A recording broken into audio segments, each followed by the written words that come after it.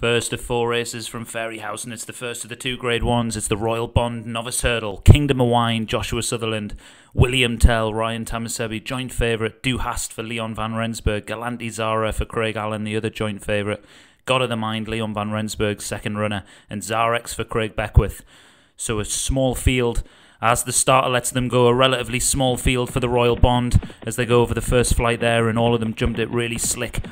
So small field but full of quality here with horses which we'll surely be seeing targeting the big novice hurdle races throughout the season, particularly at the festivals when it comes round to Cheltenham Aintree and Punchestown. So a little bit slow at the back there was God of Mind. Zarex has gone out into a good early lead, as you can see the stands there in the background, and they pass what will be the winning post in a circuit's time. 4 top quality races here from Fairyhouse, with a Hatton's Grace hurdle to follow and 2 Amour's Millions staying chase races as well. So Zarex has opened up a pretty big gap already as we go to the next flight of hurdles, and the rest of them all racing in a bunch. We've got Du Hast unbeaten over hurdles and racing. That one's racing on the inside of Joshua Sutherland's Kingdom of Wine. Galanti Zara, who's a winner on week 1, over on the rail in the green and gold hoops for Craig Allen. And in between that one and the other, Leon van Rensburg, God of the Mind, is one of the favourites, William Tell, that, like many of Ryan Tamasebi's runners so far, is not jumping particularly well. Put in a bit of a mistake there, got over that hurdle really awkwardly. And that one was also a winner on week 1 in a novice hurdle, and has followed up with 2 runs on the National Hunt Flat. Coming third and then winning last week's Newport County bumper at Chepstow. So back over the hurdles today. There's a few of these. I've got a really good record over hurdles so far, as you would expect for a Grade 1. So we're into the final 9 furlongs. And William Tell just now trying to close up on the back of that chasing group again after that earlier mishap.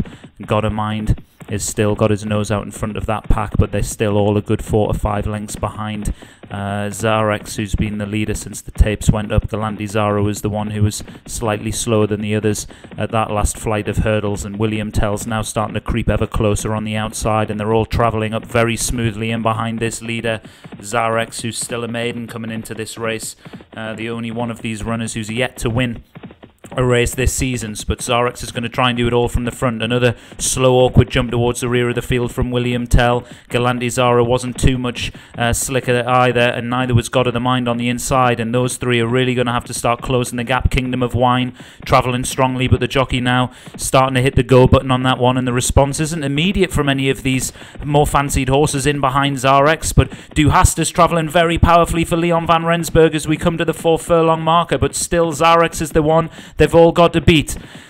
Du Hast second coming over that, but a really good jump from Kingdom of Wine allows that to move forward into second. William Tell now starting to make really good progress from the back. Galanti Zara and God of the Mind, the jockeys are hard at work, and they're struggling at the moment to really land a blow and suggest that they're going to be involved at the finish, but there is still 2.5 furlongs left to go, and Zarex is now kicking on and opening up a lead, and William Tell is now the one that comes out of the pack to chase it down as they pass the 2 furlong marker and come the next flight of hurdles. Super jump from William Tell up on the outside, and that one's now coming up alongside the long-time leader. Galanti Zara's now finally starting to get going. Kingdom of Wine struggling to stay on, looks a bit one-paced, as does Du Hast at the moment, but we've come to the last flight of hurdles. William Tell navigates it safely and still has the lead over Zarex.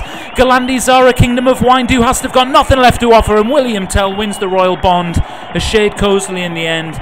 God of the Mind, the other Leon van Rensburg runner, the last one home and slightly detached at the back of the pack there, but William Tell settled itself after making a mistake. The jockey remains super confident on it, and the 4 to 1 joint favourite lands a second novice hurdle. 2 from 2 over hurdles for the season, 3 out of 4 over all the different types of races, and a really good Grade 1 win there for my stable. Zarex, a really good run back in second for Craig Beckwith. Galanti Zara, the other joint favourite, stayed on for third, but never really threatened to win for Craig Allen. Du Hast looked a touch outpaced and stayed on into 4th, but could do no better. And Kingdom of Wine, 5th for Joshua Sutherland.